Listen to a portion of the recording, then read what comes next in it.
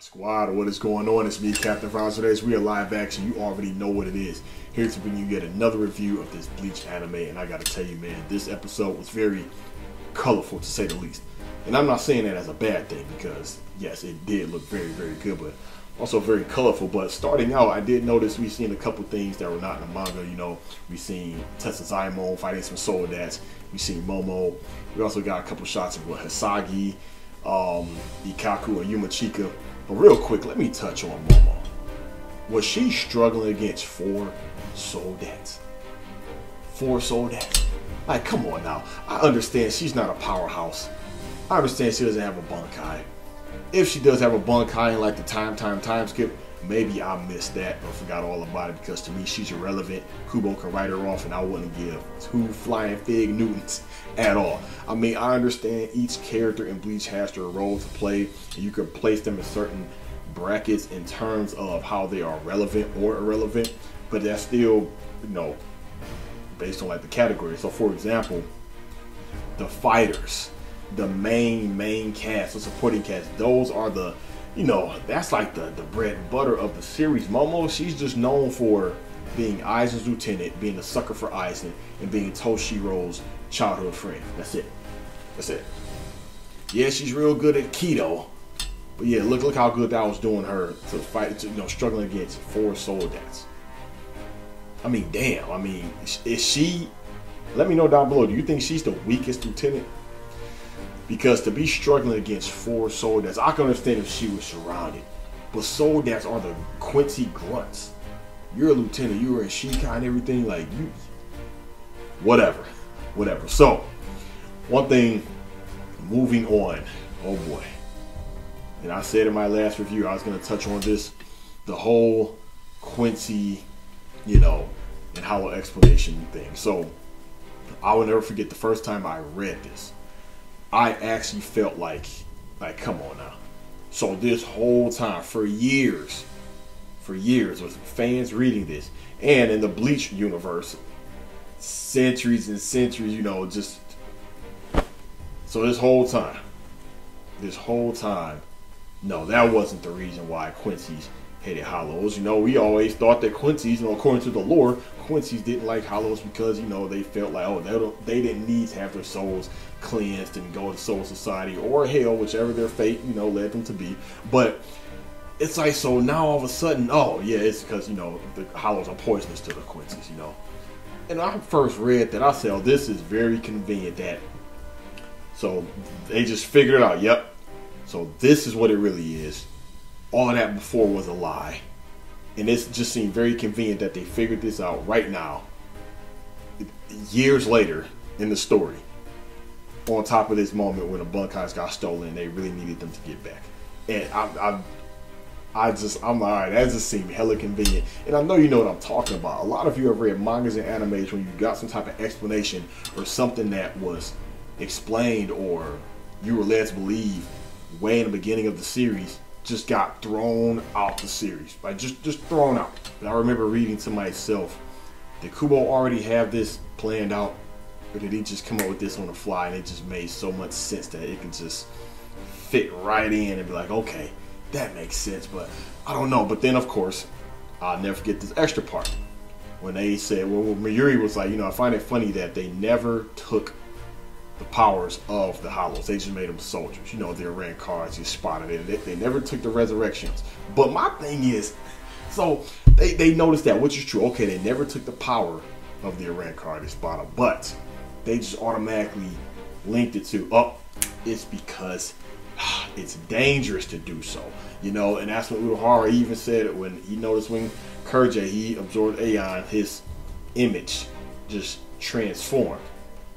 That's when he was, I'm just thinking to myself, but how do you come up with the theory just because his image transformed, you think it's poisonous? You know, because I'll never forget when that chapter first came out, people was thinking like, wait a minute, Kurja, he absorbed them and nothing happened. So what the hell? People was wondering that, and that's what made people think, did Kubo just come up with this out of nowhere? I also noticed we got a chance to see those special bugs that Squad 12 developed because yes, in the manga they did mention them, but yes, in the anime we finally got to see them in action. Now the part I really love especially is the music that kicked in once they all start to get their Bunkais back. I love it because new moments along with new music, it makes it that much more better. So far, I'm loving the tracks with this new Bleach anime so far. I mean, I'm loving it. It's like it's a mixture of the old tracks being remixed along with new tracks, and now you have the new tracks that are also being remixed, because this track was it's a Yamamoto's theme, I believe, when he first went Shikai and took out Driss Crawl. You know, I love that theme. That's on one of my workout playlist tracks. But yeah, man, I really did like that part. So far, it was good. Panel for panel, it was very good. Now, one thing I noticed, let me know if I'm tripping. Now, Soy Phone, her Bunkai, I didn't see no difference in appearance because it was supposed to be slightly hollowified. You see the difference with Toshiro. You know, even he pointed it out. But for whatever reason, her Bunkai still looked the same. Unless it's something I'm missing, let me know down below if you notice something different. Now, with Tybw, man, I really wish we just got more of this character, because when they first revealed all the Star Knights, he was one of the Star Knights. I said, you know what? I'm really like this guy. He looked cool. I like his character design, his personality, real sweet. I want to get more of him. But as you can see, and for the ones who read the manga, we're not going to get a lot of. I don't even think at this point they're going to extend, you know, a lot with him. I do like the fight that he had with Toshiro. You know, it seemed very spot on, accurate. Now, the moment when he fired the snake claw, that right there, this was a perfect example of why forever people will always debate about which is better, the anime or the manga. And not just with Bleach, any anime that's, you know, came from the manga, because in the panel, you can see it clearly that yes, it's the tip of a head. I mean, the tip of the snake's head. You can see it, you know, thus the move, snake claw. However, it seemed like this happened so fast, and it was just all these extra effects around it. When I first watched it, it seemed like it was like just like that. I call it just a glimpse of a snake's head. And that I noticed, but of course it was in motion. So looking at the screenshot of it, yes, you can see it clearly.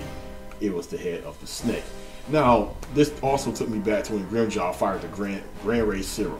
I know a lot of you remember that. In the manga, I loved how it looked when he shot the Grand Ray Zero at Ichigo, but in the anime, it seemed like when he shot it, it didn't have that same impact, that wow factor, you know. And when he fired it, it looked like he was just wailing and spraying everywhere. Now, yes, again, it was in motion.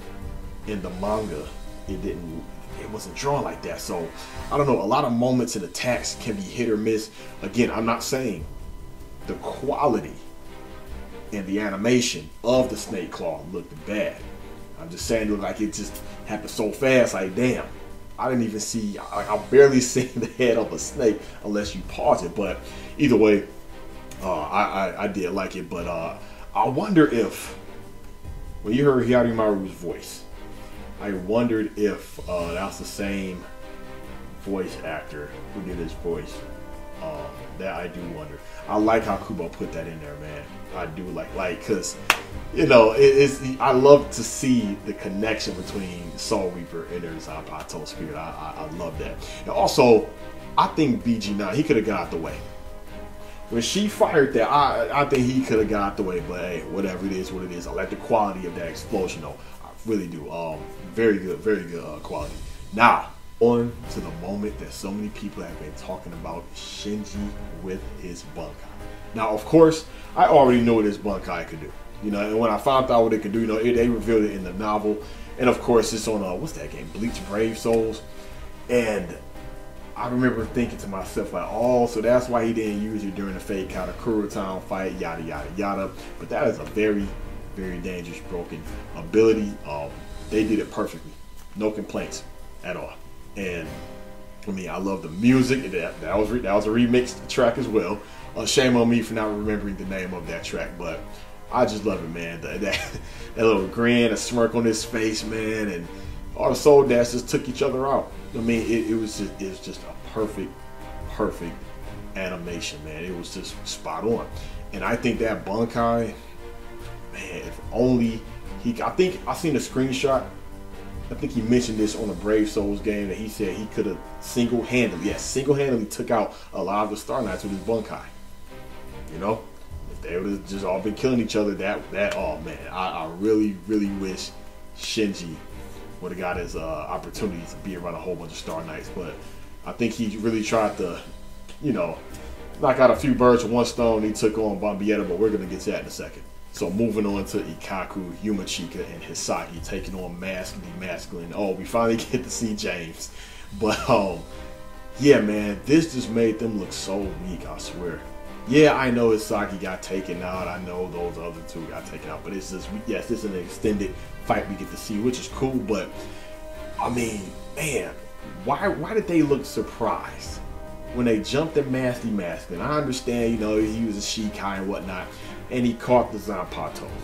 I think he caught one and blocked the other one, or he caught both. But either way, they looked surprised. What they thought it was going to be a one-shot, a one-hit kill. I mean, at least Ikkaku, he just should have went Bunkai. Something. I mean, he took the damn pill. I mean, but it is what it is. Whatever. And again, what made it just seem so ridiculous? It just seemed damn near pathetic. Now, I'm not even gonna say damn near pathetic. It did look pathetic. He grabbed him by the Zanpatos, smacked him, threw Yumachika into a building, swinging Ikkaku around. I'm like, it just looked like the buffoonery. I'm like, man, it's just because I swear they've survived worse than that.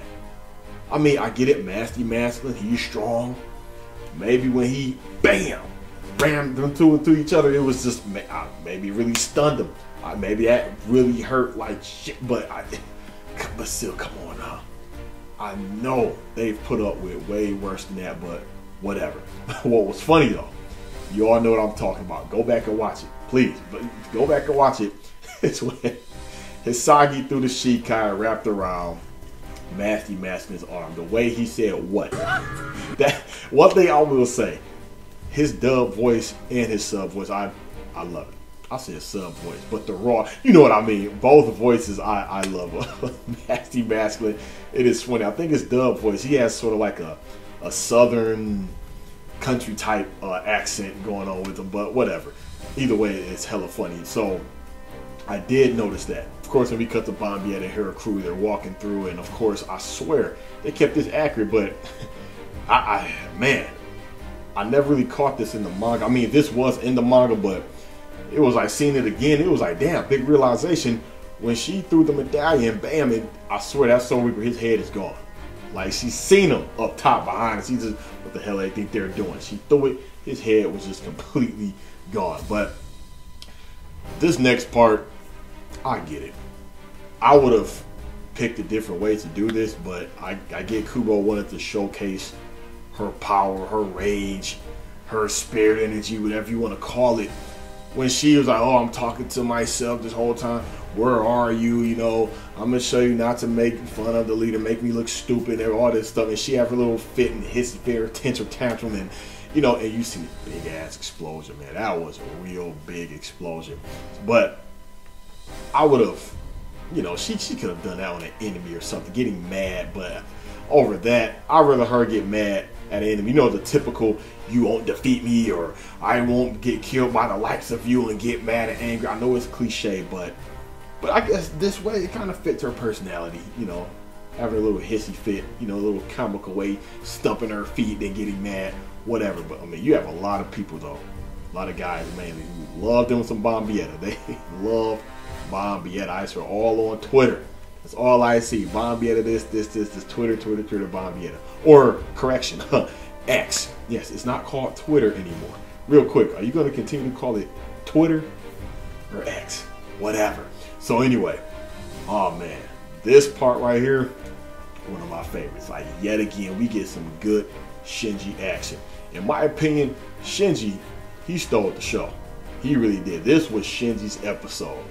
Again, he activated that Shikai, and what I like about this moment, even in the manga, they did it way better in the anime. This moment in the anime was way better, but we got to actually see the effects. So I wonder if this is what Aizen was truly seen. Yeah, I think when he did it on Aizen, he was just like upside down, but it seemed like with this, maybe Shinji was training. Shinji was getting warped and distorted. He even was speaking backwards. And now I've read two different translations or reasons. He practiced speaking backwards, but the other one I read was that since he was training, and a result of his training is he's able to speak backwards while they're able to hear him speaking backwards. But I think he practiced speaking backwards because at one point he was speaking backwards, and then the next moment he's just speaking regular. But anyway, again, this was there you go, explaining his ability again. I just brought this up in the last review, but see, this is the thing, it actually worked this time. If you're gonna explain your ability, do it when you know for a fact they're gonna get that final blow, or they're paralyzed, or they can't move, and you're good at going for the kill, or just do it talking to their corpse. But I guess in Shinji's case, while they're all distorted and messed up, their equilibrium is thrown off, yeah, he can explain it. They're over here, they thinking he right there, and everything, he's just talking to them, explaining. But man, again, he shouldn't have done that to Aizen. But man, Aizen, the fact that he was able to, even with explaining it, how Aizen was able to catch on, because I wonder if really if Shinji was all twisty and warpy and trippy in Aizen's eyes, but whatever. But oh, you already know I'm about to speak on it. You already know I'm about to speak on it. That track that they was playing during Shinji's Shikai, like that, right? At first I was like, is that some smooth McGroove R&B music? Like, what is this? And you know what? It fit perfectly. It made me chuckle a little bit, but I'm like, man, my dog Shinji. I've always liked Shinji ever since they've introduced Shinji, man. It was just fitting. It was perfect. And shout out to my subscriber, man. He's been down with me for years. Anthony Davis, he sent me the link to the actual track to that full song. And yeah, it's smooth. It fits, Shinji perfectly. I want to hear that again when they show Shinji fighting again. I doubt that'll happen because yes, I do know when Shinji will fight again, and no, I don't think they're gonna add that into it. And it was one of those things. Look, you know what? I could see that being, one of the fit themes for me. Let me know down below. What do you think my type of theme will be? When I go into battle, do you think it'll be epic and live action, or do you think it'll be some smooth McGroove type of stuff the way Shinji had it? Me personally, I can do it both ways. But man, I just thought that was funny. Like, damn, that's something. Grab a little hollow, spin her around, or do a little 1-2 step. I was like, this is smooth. I really like it. But again, Shinji, he stole the show with this one. But one thing that is kind of effective is the fact that the way her ability is, man, even though her equilibrium is thrown off, she can just keep on dispersing those reishi bombs, and they just going off everywhere. But again, that's her just, rapidly shooting them off. She's not gonna naturally hit her target. She's just all messed up. So, again, it's better than someone just swinging at nothing, missing. So of course we cut back to, Yumachika and Ikaku and Isagi. Of course, Yumachika is down for the count, and we see Nasty Masculine. See, here we go with this team attack stuff, which I love. Nasty Masculine, he's wrapped up with Sasaki Shikai, and of course, when Ikaku goes in for the strike, because Nasty Masculine pulls this way, and Sagi, he grins like, yes, got him, and he throws the other one, and he wraps him up completely, tells Ikaku to go. When he goes to throw through this Shikai, and he hits him dead in the face, you see the yellow energy impact. You see his head go back, you see blood. I'm like, did he have, blue vein activated? Or was it just the fact that Ikaku Shikai is just not strong enough to pierce Nasty Masculine? That was a straight up head blow. Obviously, I know it wasn't supposed to kill him because I know Ikaku does not take out Nasty Masculine, but I'm like, that's crazy. But I already know the outcome of that upcoming battle. And of course, yes, the one moment that man, when I first read this in the manga, man, when Baki just activated the final holy forms all at once. Of course, I'm always rooting for the Soul Reapers, you know. Well, at that time, I was rooting for the Soul Reapers. I know the truth and the lore about these motivators, and man, I don't know. I'm Team Visor all the way, but you know. So, I felt real scared for them, man. I was looking at this like, damn. Just when they got their Bunkai back, you know, now the playing field has been evened, you know, so, man, and again, man, like, Toshiro. Now, King of Lightning call him trash Gaia, you know. Now, again, Toshiro, he looks sweet. I like his ability, his character. I like that he trains, everything. But when you actually look back for the people he's killed, wow, who is he killed? I don't even think Toshiro has taken out 3 people in the series, not even 5. Unless I'm tripping. He didn't take out Luffy. He didn't take out Kangoo. Who was that he fought? Shenlong? On the Grimjaw's fraction, I think. Did he take him out? Anyway, the point is, I'm like, damn. Got your Bunkai back. It was also, you know, just holified, just, you know, for a moment.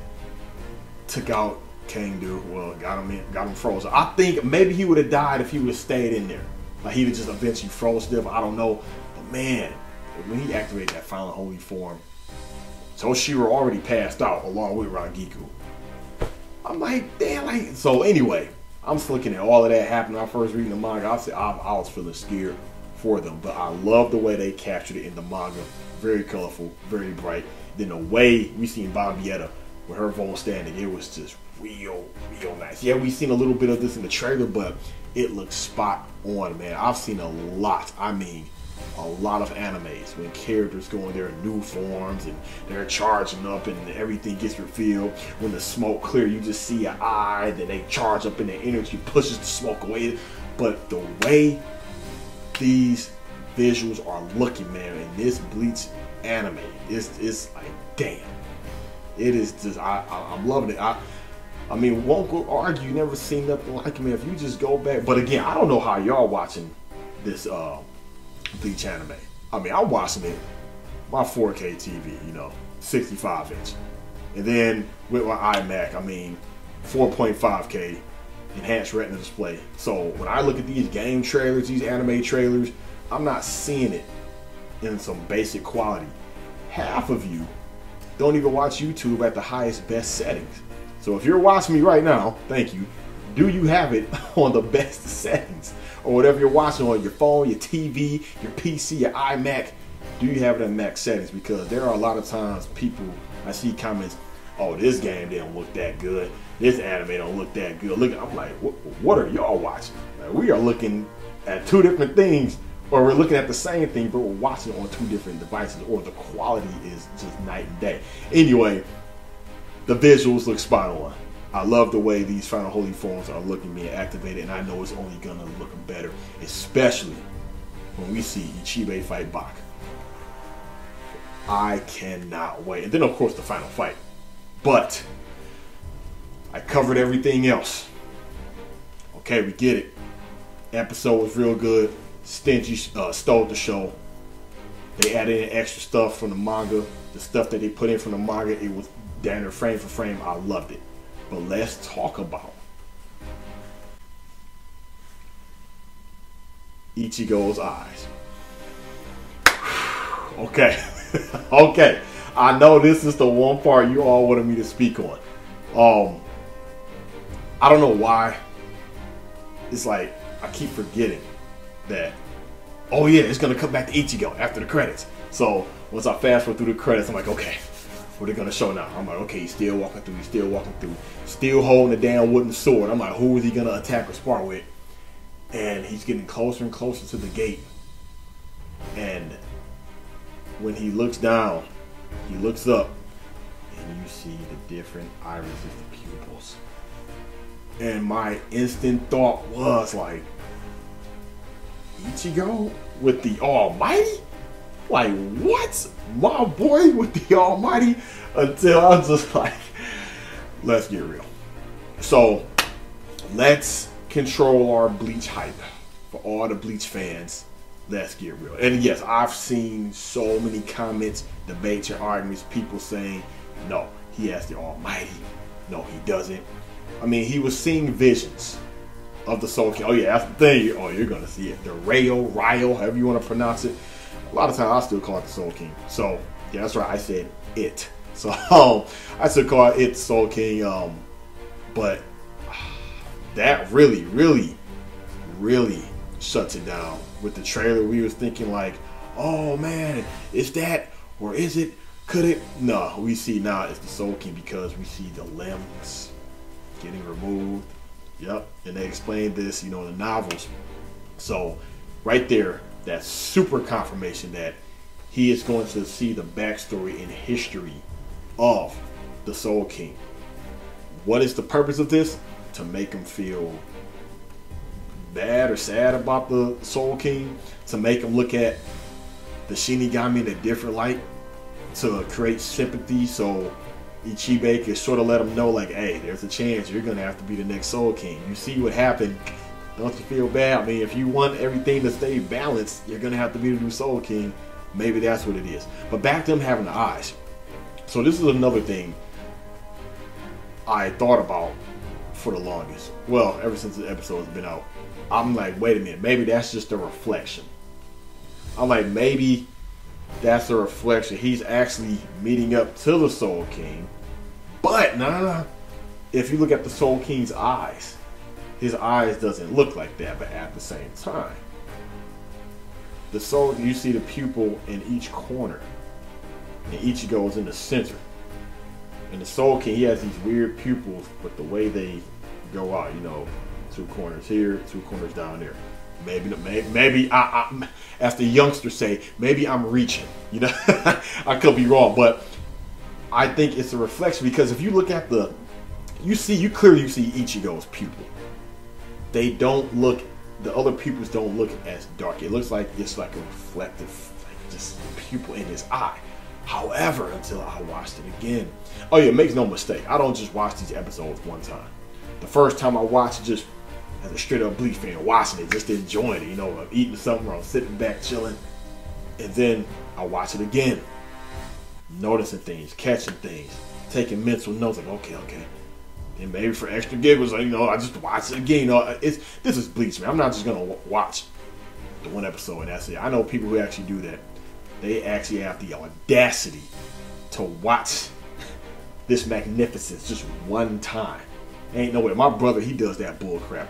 The whole first season 1, I watched that at least, I want to say 7 times. That's a low number coming from me.